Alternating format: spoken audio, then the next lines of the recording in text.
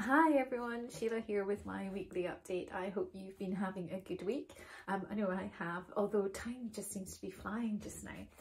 Anyway, what I thought I'd talk to you about this week is this picture of what I call Bash Rock, and I got a lot of love on Instagram, so I thought I'd just go through and explain to you how it was made, because it is a collage, but it started off as a painting. So I'm just going to turn the camera around and give you a little explanation of how I made it. So hopefully you can see this now. I've got it on the floor just to kind of not get too much reflection. But this actually started, it was a painting and it's on canvas, and you can see I started to put in the sky and the sea and the blue colour. And then things just weren't really happening. But I was doing some other pieces at the same time, because I quite often work on several pieces of work at once.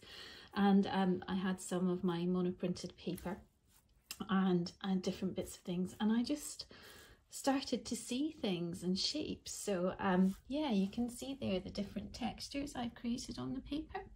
And again, these kind of things, these sort of flowery things, made with bubble wrap. And one day I'll explain to you maybe how I make those, because that's quite exciting as well. But yeah, it just came together. So I think the colours and the textures are really quite nice. But yeah, it just shows you that things that, you know, start off as one thing quite often end up as something else. So let me just flip back over.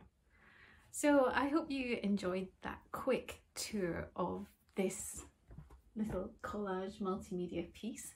And isn't it funny how things that start out as one thing end up as something completely different? That's just the joy of creation, I guess.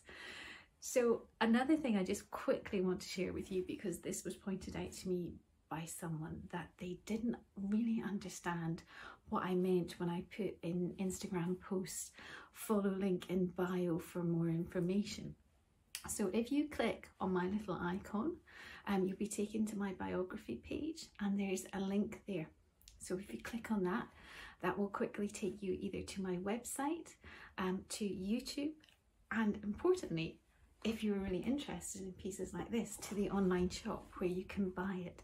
So when it says follow links in bio, that's what it means. You just click on my icon and you'll get a sort of an about me page. So if you see anyone with that, if anyone's sharing anything, that's the easiest way to do it, because you can't actually share hyperlinks, like web links, on the text bit in Instagram. So I hope that's helpful for some of you. And for those of you who know that, apologies, but I'm just trying to spread that little bit of information as well. Anyway, I hope you've enjoyed this quick little update, and I look forward to our next little conversation again. If there's anything else that you would like me to share, I think I will start sharing a bit more in the next couple of weeks about how I'm making particularly the collage and mixed media pieces as well. But if there's anything that you would like to find out about, just leave me a comment and I'll do what I can to help you. Anyway, have a lovely week, and thanks again for all your support.